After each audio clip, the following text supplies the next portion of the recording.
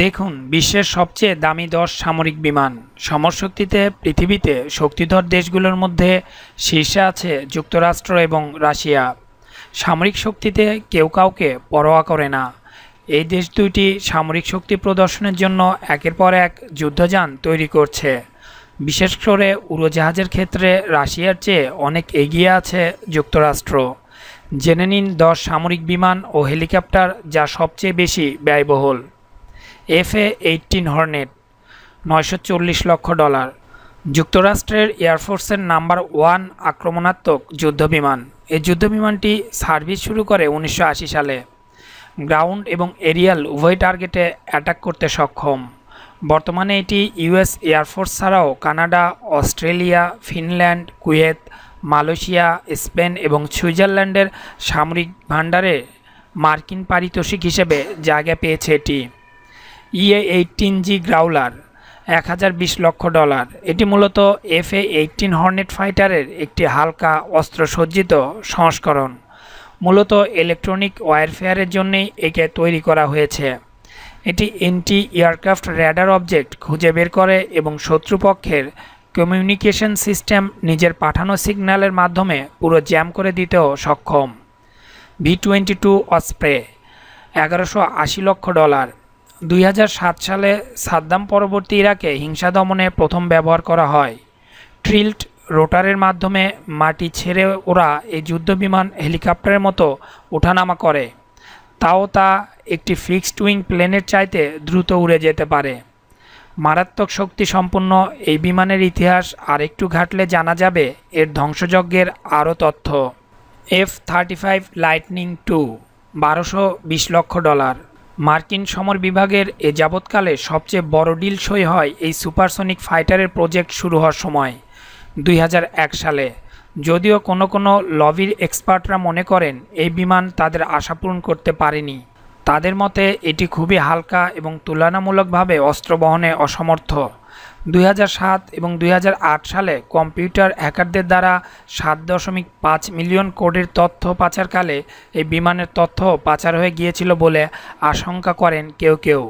তাই আমেরিকার প্রতিপক্ষের স্কোয়াডে এই বিমানের দেখা পাওয়া গেলে অবাক হওয়ার কিছু থাকবে না।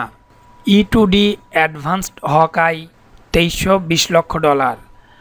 টার্গেটেড টেরিটরি ছাপিয়ে এর পাওয়ারফুল এবং অ্যাডভান্সড র্যাডার সিস্টেম 300% এলাকা আরও বেশি কভার করবে। এখনও এটি আন্ডার ডেভেলপড অবস্থায় আছে, যদিও এর দুইটি পরীক্ষামূলক সংস্করণ এর মধ্যেই মার্কিন নেভিকে সরবরাহ করা হয়েছে এবং আমেরিকান নৌবাহিনী যে এতে সন্তুষ্ট সে কথা তাদের পক্ষ থেকে জানানো হয়েছে।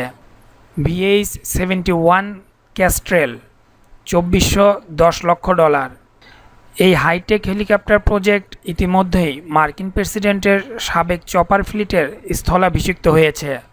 অর্থাৎ এই যুদ্ধ হেলিকপ্টার বারাক ওবামা ও তার পরবর্তী প্রেসিডেন্টদের অফিস থেকে বাড়ি ফেরার যান হতে চলেছে। তবে গত 22 জুলাই মার্কিন কংগ্রেসে এই হেলিকপ্টার প্রকল্পের জন্য বাজেট বাড়িয়ে $4850 লক্ষ করার প্রস্তাব রাখা হয়েছে। P-8A পসিডাইন $2900 লক্ষ। 787 জেটের এই সামরিক ভাষণটি মার্কিন নেভির হাতে তুলে দেওয়া হবে, যা ব্যবহৃত হবে মূলত সাবমেরিন যুদ্ধ এবং ইন্টেলিজেন্স সংগ্রহের কাজে। তবে এর সার্ভিস পুরোপুরি পেতে অপেক্ষা করতে হবে বলে এই প্রজেক্টের ডেভেলপাররা জানিয়েছেন। C-17A গ্লোবমাস্টার 3 $3280 লক্ষ। মার্কিন এয়ারফোর্সের সামরিক সরবরাহে নিয়োজিত এই বিমান সাধারণত যুদ্ধক্ষেত্রে মেডিকেল সার্ভিস দিয়ে থাকে, তবে একই সঙ্গে এয়ারড্রপ মিশনেও তাকে কাজে লাগানো হয়।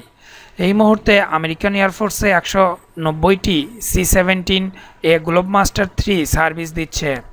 1993 সাল থেকে 102 জন প্যারাট্রুপার একযোগে ড্রাইভ দিতে পারে এই বিমানের খোল থেকে। এর আগে আমেরিকার ইরাক আক্রমণ এবং লাদেন তালেবান বিরোধী আফগান যুদ্ধেও ব্যবহৃত হয়েছে এই মালবাহী সামরিক বিমান। F-22 র্যাপ্টর $3500 লক্ষ। যুক্তরাষ্ট্রের দাবি অনুযায়ী বিশ্বের মধ্যে এই F-22 র্যাপ্টরই সম্মুখ সমরের সবচাইতে পারদর্শী বিমান। এর ম্যানুফ্যাকচারিং ডিজাইনার আমেরিকার নামকরা মিলিটারি কর্পোরেট লকহিড মার্টিন। শত্রুপক্ষে নিক্ষেপ করা ক্রুজ মিসাইল উড়িয়ে দেওয়ার মতো অব্যর্থ লক্ষ্যভেদী সামর্থ্য ছাড়াও এই যুদ্ধবিমানের আছে সুপারসনিক স্পিড। এরকম আরও 7টি বানানো হবে কিনা তা নিয়ে এখন মার্কিন সিনেটে বড়সড় বিতর্ক চলছে। এর মোট খরচ পড়বে $167 কোটি এবং এই প্রকল্পে যুক্ত থাকবে 25,000-এরও বেশি প্রযুক্তিবিদ কর্মী। B2 স্পিড $240 কোটি। B2 স্পিড আসলে বোমারু বিমান। এখন 20টি B2 স্পিড আমেরিকার সামরিক বাহিনীতে আছে। ইনফ্রারেড, অ্যাকুস্টিক এবং ইলেকট্রোম্যাগনেটিক র্যাডার ভিজুয়াল সিগন্যালেও এখন পর্যন্ত শত্রু এলাকায় একে খুঁজে পাওয়া সম্ভব হয়নি।